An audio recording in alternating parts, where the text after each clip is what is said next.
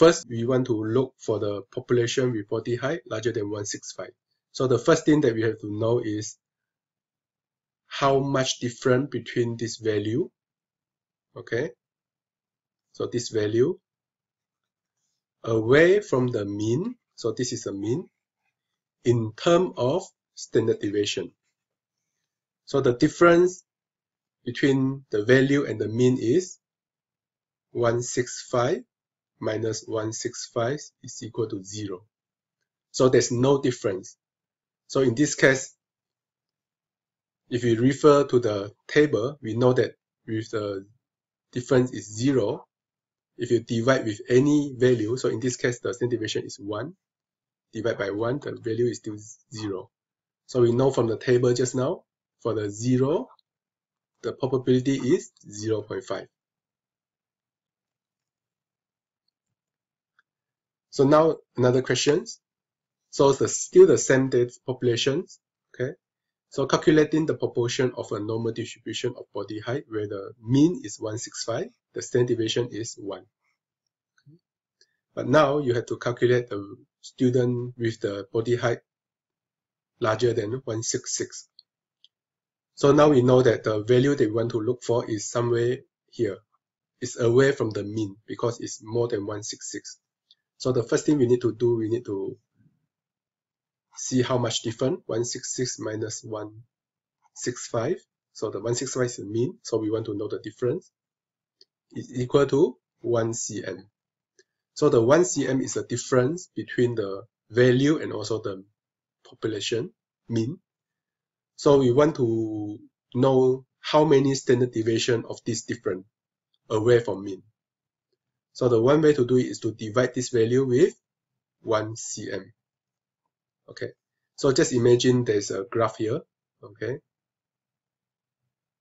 it's a normal distribution, it's not a standard normal curve. So we have a 165 as mean, and now we're looking at the value 166. Okay, so we want to look the probability of the getting a student, okay, of the student higher than 166. So we know that the difference is 1 cm. Okay, 1 cm. However, if we don't want to use the long mathematical definition of standard normal curve to calculate the area under curve, then we can refer to a standard normal curve and refer to the standard normal table. Okay. In order to do so, we need to check how much standard deviation of this value away from mean. Okay. So this is 1 cm. So actually 1 cm is equal to 1 standard deviation, correct? Okay. So we know that the probability of getting student have a body height larger than 166 is 0.1587 or 15.87%. Okay. So I explain with another example. So this is quite straightforward.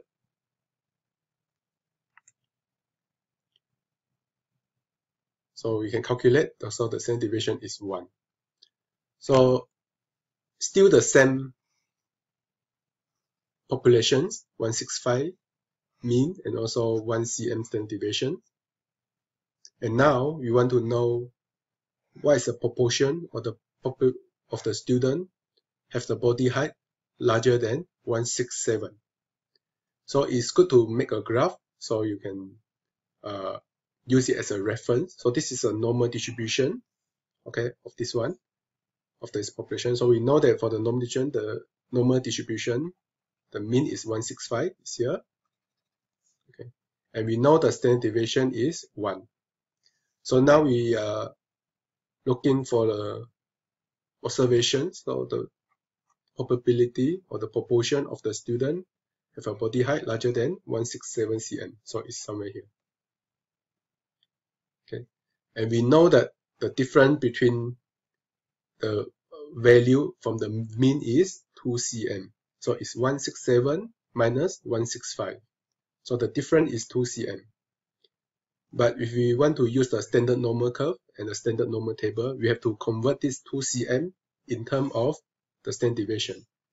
So if 1 cm is equal to 1 standard deviation, 2 cm is equal to, yes, 2 standard deviation. So we can know the probability. So we will not refer to this graph, we will refer to the table. Okay. So as you can see, what we did just now is that first we calculate them, we have the value. So this is our value that we are interested.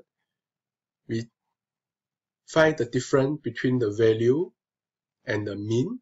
Okay, so we minus the mean. And then after we get the difference, we divide by the standard deviation. Okay, so we divide by the standard deviation. Then we get our Z value.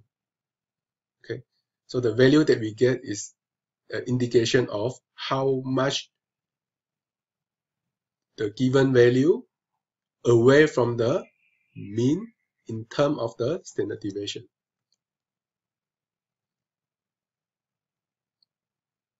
So say now we have another population. This is a different one.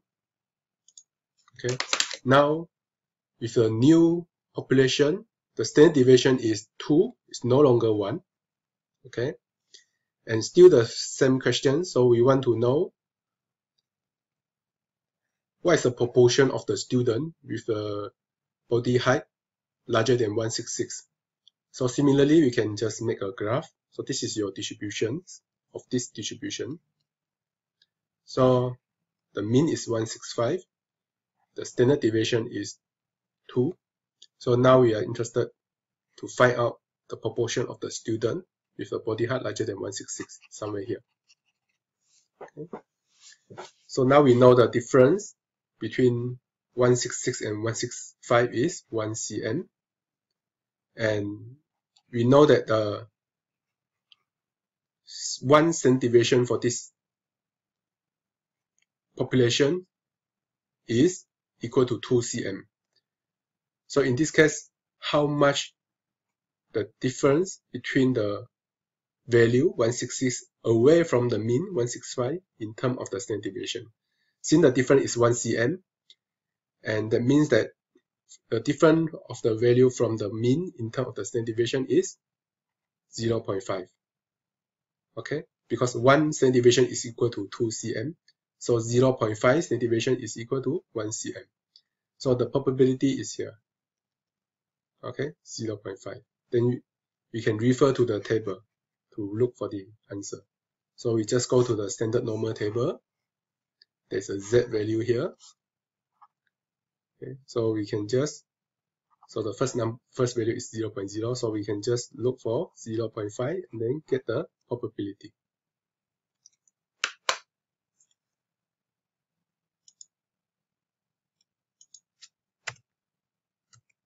Okay. So similarly, if the value is 167, so you have the distribution. So the population is 165, the standard deviation is 2. So you have 167, this one. So the difference that we want to calculate is 2 cm. So 1 standard deviation is equal to 2 cm. So the difference of the 2 cm is equal to 1 standard deviation. Okay, because 2 cm is equal to how many standard deviation? Okay, so we know that this is equal to 1 standard deviation. So the standard deviation is equal to 1. So this is a formula that we use. Okay.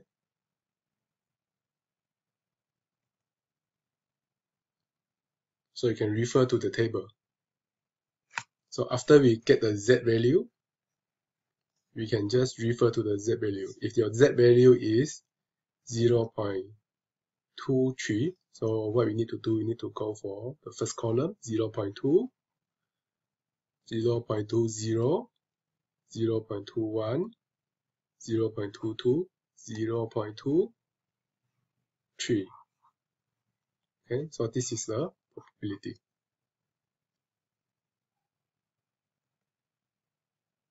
So 0.5, this is how you get it. So for value 1, so this is a probability. And for the value 2, this is a probability. So the things that we calculate just now is what we call the standard score, because we use the score to refer to a standard normal table to get the probability. Okay, so here are the few examples. So what is the proportion of the population height is larger than 165? So you can try yourself. Just pause the video and then try to do the calculation.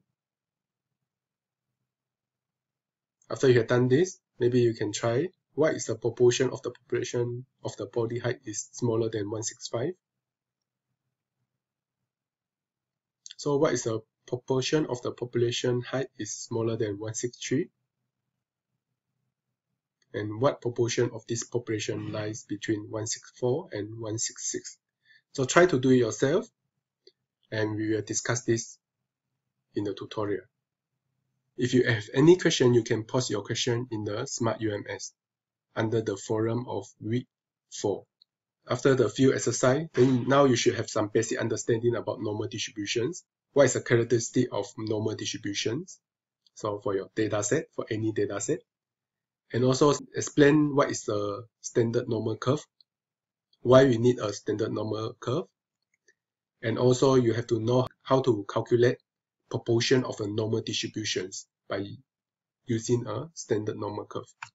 Okay, that means that you have to know how to calculate the standard score.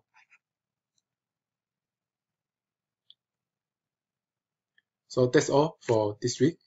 So for a preparation for next week, the group leader for each group have to fill in the form. So just click on this link to fill in the information.